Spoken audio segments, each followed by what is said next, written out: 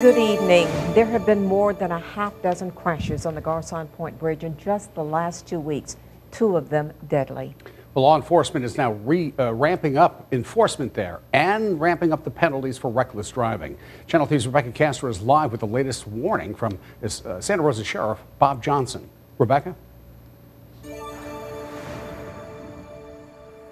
This is the traffic we're seeing heading towards the Garcon Point Bridge right now. Since the closure of the 3 Mile Bridge, the number of drivers using Garcon has increased by 500%.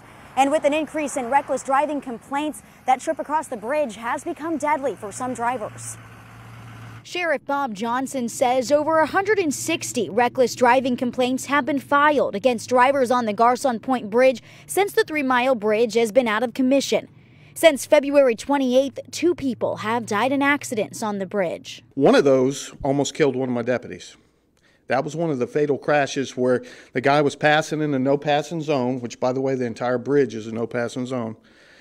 He almost hit my deputy head on, missed him barely, and then hit another car, and he ended up dying. In a press conference Thursday morning, Sheriff Johnson announced his department will be cracking down hard on these reckless drivers. We're about to start an overtime detail that's going to keep 2 deputies near the bridge pretty much at all times. Johnson says drivers who attempt to pass on the bridge will be arrested and charged with reckless driving, a second-degree misdemeanor. We're going to put you in the Milton Hilton for free, and we're going to tow your car. Depending on a judge, drivers could face up to 60 days in jail or a maximum fine of $500.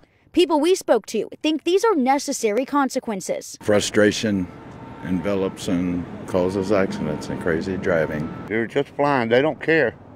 It's just so much backed up traffic. And so they need to have one on every end, have one in the middle, do whatever they can to slow that traffic down. Now, Florida Highway Patrol will also be increasing their presence out at the bridge. A trooper will be assigned to the area during prime commuting hours. Live in Santa Rosa County, I'm Rebekah Castro, Channel 3 News.